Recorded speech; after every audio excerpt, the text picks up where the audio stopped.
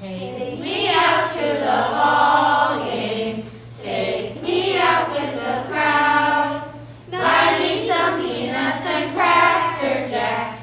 I don't care if I never get back to play root for the home team.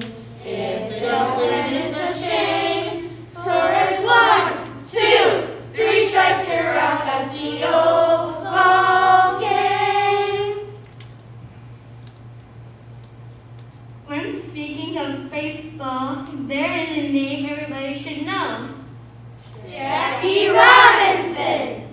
A great athlete. Jackie Robinson. A great baseball player.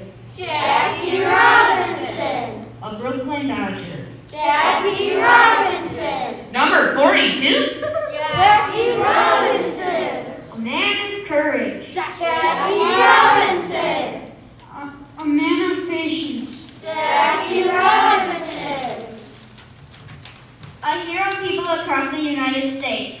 Jackie Robinson. Jackie Robinson was born in Cairo, Georgia in 1919. His family moved and he grew up in California. From a young age, people saw that he was good at sports. Football, basketball, track, and Baseball. as an adult in 1945, he joined the Kansas City Monarchs, a professional baseball team.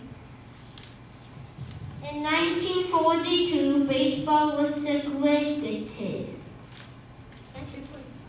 Segregated means people of different races were kept separate.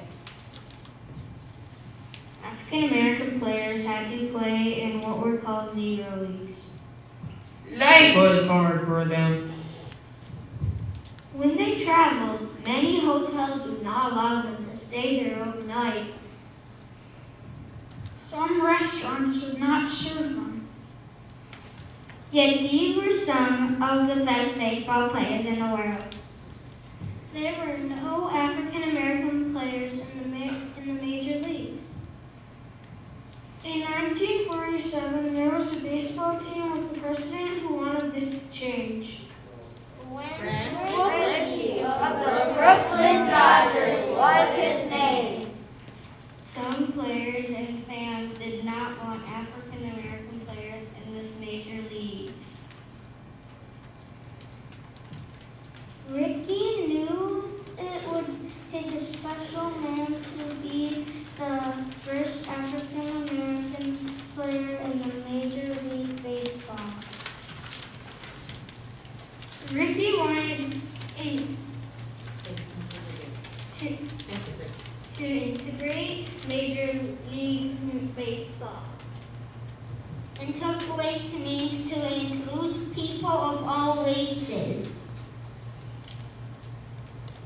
Ricky knew the first would have to be a man of courage, patience, self-control, and be a man strong enough not to fight back.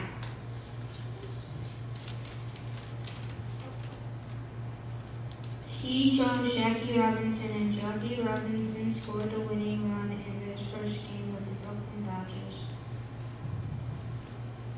In his first year, he was one of the best hitters and scored more runs than anyone else on the team. Just as Ricky had warned Robinson that it would be rough, there were some people who yelled and threw things. There were pitchers who threw the ball at his head. Other players tried to kick him with their cleats. At first, even most of his own team was against him. Some teams wanted to boycott, which means to refuse to play the Dodgers. One player was different. He was the shortstop. He made it clear that he was on Robinson's side. Pee Reese was his name. One player was different. One One day, as fans yelled and threw things at Robinson, Reese could see that Robinson was upset. He walked over to Robinson, put his arm around him, and they talked quietly for a few minutes. The yelling and the throwing stopped. This was a turning point. The fans could see that the two men respected each other. People began to come to the games to see Robinson and the Dodgers. Robinson always showed good sportsmanship. Robinson later said, I had to hold myself. I knew I was kind of an experiment. The whole thing was bigger than me. Robinson led the way for other African American baseball players. More major leagues teams hired African American players. But some things did not change. In some states, African American players could not stay in the same hotels as their teammates. Robinson spoke against this unfairness.